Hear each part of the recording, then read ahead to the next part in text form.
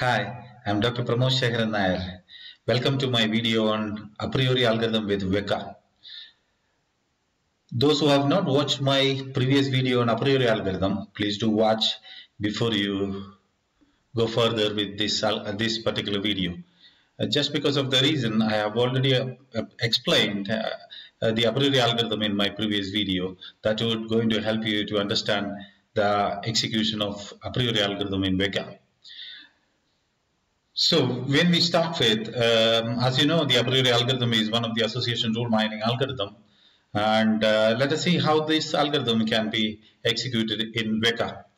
As you know, WEKA is one of the open source software which would have many machine learning algorithms available, so that those algorithms would help us to understand and analyze.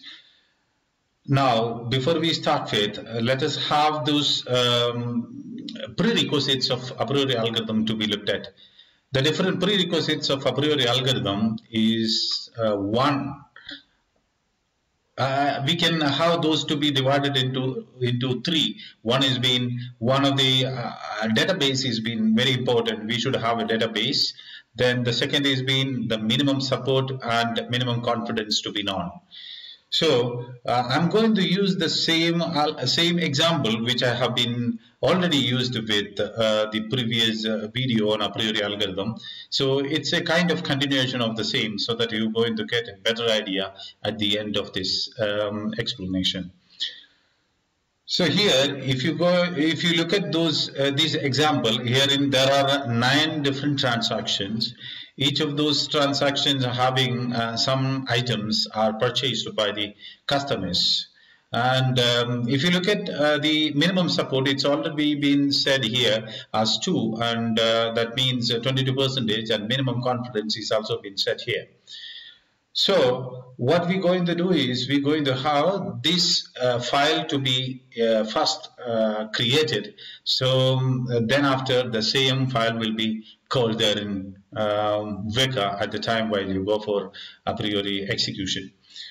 So that it would be very clear enough as those who have continued my video watched from the a priori algorithm.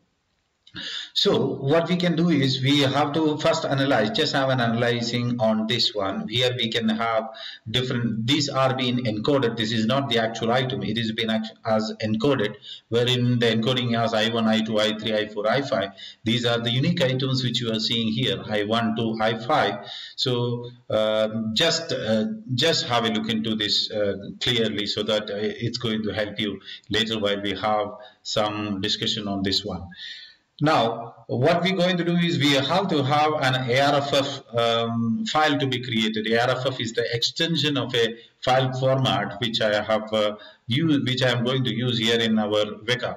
As default, WEKA is going to deal with ARFF extension file. So what is ARFF? ARFF is an attribute relation file format. So that is what we're going to first design here, so that you would get an idea of how it would be made, and later on how it can be used too. So that's what we're going to do it here. So first, I have already created one and it is kept here with, just to save the time. So that is what you are seeing over here. And if you look at the ARFF, wherein it can be in 3 different sections. One is being a relation, and second is being attribute, and the third is being the data. The relation, I have given a relation name here, supermarket, and the attributes are also being defined here in this. So if you look at these attributes, the name which I have given is that same encoded name of those items in our example, I1, I2, I3, I4, and I5. So herein, along with that, what I given over here is T in the sense true in the sense what we're going to do is here in the data, while we're going to show each of those transactions, where if that particular item is being available, we going to have that to be represented with T, and if that particular item is not available, then we're going to have it being represented with question mark. This is what we're going to do it here. Let us have a look into the example once again. In this example, if you look at here, I1, I2, I5 is the first transaction. That means what we're going to do at the data data where we going to have I1, I2, I5 has been showing us it is present in the transaction. That's what we're going to show it here. That is what you will see in here. I1, I2, and I5. I1, I2, and I5 are mentioned with T, and the rest have been with question mark. Similarly, if you take the next one, that has been your next transaction, wherein I2 and I4 are present. I1, I3, and I5 are not being present. So that is what you're seeing over here. You can see where all T is present in only two places. One is being the place of the I2, and the second is being at the place of I4. Similarly, all those being set. And later on, what you have to do is you have to save this in the form of ARFF. This I have opened it in the notepad, where I have already given the name of that file is been a supermarket final one.arff. How will you go into how this to be saved? You can have that to be saved as with save as, wherein when you're going to get the save as, you're going to have it's been saved with the extension. What is that extension is going to be ARFF. And both the side you have to have double quotes to be given, so that double quotes to be given, so that what going to happen will be this will be saved as ARFF file. So this is what to be, and you have to choose your destination, and in that destination it will be saved as a ARFF file. That's what has to be done here. So once you have done, I have already saved, that's why I'm not saving it again. So this is the one, this is the file that you're going to have it's been first with you. So one thing what is been required, as this said, is been done. What is been is the database, and the next two things have been support count as well as the confidence. So we have already created our file, which has been in the name of supermarket final. So that is what we have done. Look here it's been created as supermarket final one.arff. It's been already available.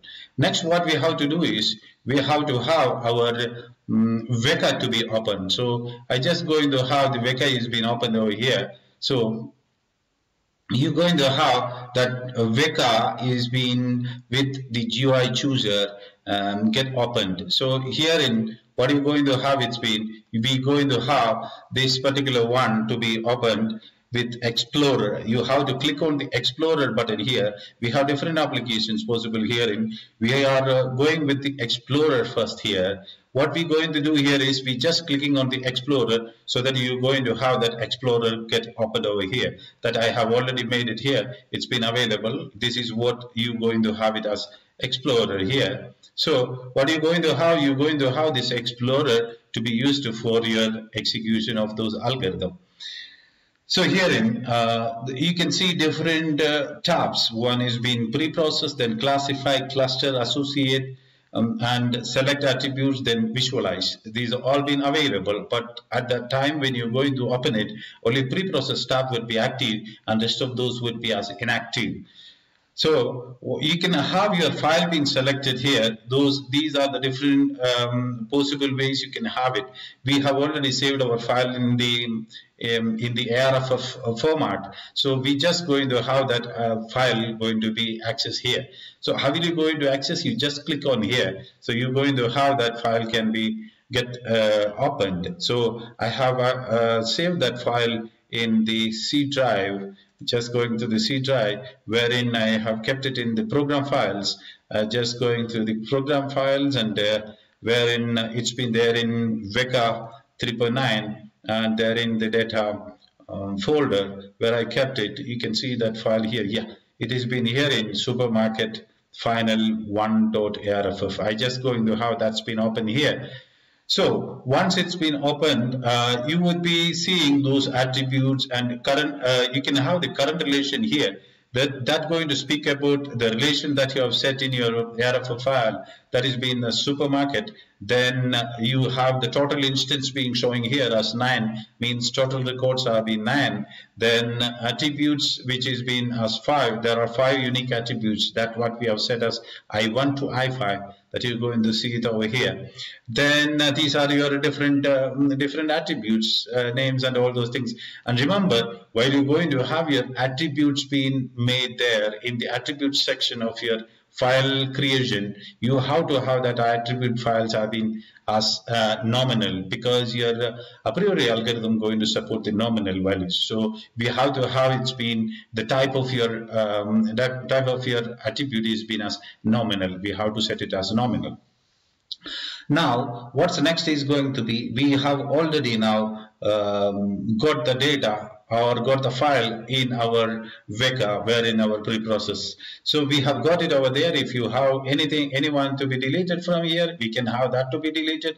Or if you have any such processing to be done over there, we can have all those things. But I'm not having anything to do over here. I just want to have it's been loaded into. Then later, you can see here I have to go to the associate tab. Earlier, you might have noticed, as I said, these all were inactive. Now it's been active. So we can have the associate tab to be clicked over here. So we are going to have the associate tab clicked, where you can have the associator. Here we can have different association rule mining algorithm to be seen. When you click on the choose, you can have that which algorithm you want to have, that can be selected. So now as default it's been a priori, so that you can see while you click on the associate itself, the a priori being showing it here. And now what is being required is, as you know, when we have seen this one, herein what we have done is we have set the minimum support and minimum confidence. We have to have this minimum confidence and minimum support to set at the beginning itself. As I told you, this has been the prerequisite here. So how are you going to have that to be set? We're going to have that to be set just by clicking on this. Just by clicking over here. So you can see all those different parameters, what is being there is being popped in. So herein we don't want to have the rest of the things to be looked at, only those what we are looking into as the parameters to set only to be looked at, because our plan is to have the Apriori to be executed properly and to do the proper analysis on that. So herein, if you look at one thing, you can see one is the metric type. Here in this metric type, the confidence, there are many different, we have to have the confidence to be selected from here. And this is our minimum metric. This is what your confidence going to be. So this confidence can be set as 70, as because in our requirement, or what we have said there as the prior information given over here is been the minimum support and minimum confidence, where it's been said as 70%. That's what you're going to set it here as 0.7, means it is 70%. What's next you have to do is you have to have your minimum lower bound minimum support. That is what your minimum support that has to be set, as we have already set it as 22%. So I'm going to have it's been set as 22%. So once you have set it's been 22%, so we have already set what are the three different prerequisites to be set before you execute your algorithm. One is being the minimum support, that we have set it as 22%, that means 0.22. Then the another one is in the confidence. You select the metric type as confidence and set it as 0.7. It is as 70%. Once you have done that, what's your next job is to have this to be saved. And if you look at herein, there is one more is being upper bound minimum support. So herein that doesn't require to be done anything on that. We have to keep as such it's been if it is 1.0, because it says of 100%. That means it's going to be from 0.22. It's going to be from 0.22 and up to 100%. All those will be considered there in that. So you just click on this. While you click on it, you're going to have OK button to be clicked over. Just click OK button. What's next to be is we have set all the parameters what to be set before it's been executed. So next you just go for executing it by clicking on the start button. Just click on the start. You can see that it's been executed, and some of the summaries of the same is been here in minimum support. What we have set is as came as 0.22, that is 22%, and minimum metric is been as confidence, that is been 70%. That we have done already. Number of cycles performed is been 16. It's been there. Then here it's been speaking about of different Ks in different times. 1K as 1K as 2K as 3. That means 1 item sets, 2 item sets, and 3 item sets. These all been showing over here. You can see that if you look at the previous video where it's been, we have already seen. So 1 item set, there are 5 1 item set, there are 6 2 item set, there are 2 2-3 item sets, and different combinations of those association rules with these different item sets is being shown here. Now let us change the parameters. What will happen? Let's see. Here in this, the parameter, I'm going to have some changes to be made on, so that we can have a analysis on by changing the support what will happen over there. So I'm just going to have this to be reduced to, now it is been as 22%. I'm just going to have this minimum support has been reduced to 1. That means it's been 10%. Let's see, just going to save it over as pressing OK. So now what has to be, if you have made any changes on the existing properties, so you have to have that to be saved by clicking OK. So let me show you one more thing over there. I just forgotten a little before. So what it's been here, in one more thing you can see over here as important, that's been speaking about the minimum number of rules. You can see here the number of rules being as default, it's been set as 10, in the sense the first 10 rules will show it over here in that. So as you have seen there, and I just going to have that to be closed here. So as you have seen here, even though it was set as 10 minimum rules, but it's been only 6. That means there are only 6 rules in that. That's why it's been showing with only 6. Otherwise it would have been maximum, at least it would have been shown with 10. So here in what I have done already is been, I just made the change of the minimum support. As you have seen here in minimum support, I just set it as 10% now. Let's see, after doing those any changes on the properties, you have to have the execution of the same once again. So I just clicked on that. You can see that now what has happened, this a number of rules being got increased as up to 10. It may be beyond 10, because we don't know that it may be beyond 10, as we have set it over there as 10. That's why it stopped over there. Let us see whether it's been having beyond that. So I just going to have this been increased to, let it be 15. I just going to have this to be increased as 15, and to check whether it's been having anything beyond that as the rules to execute, rules to show. So I just done that, and I just going to have the same being executed once again. So you may be seeing, yeah, there are many more coming over. That means whatever the minimum rules you have to see, that much you can set over there. That's what we have done over here. So all those executions you can see here in the rules list, results list. So here if you click on this results list, all those previous executions you can see with the result. That's what you are doing it over here.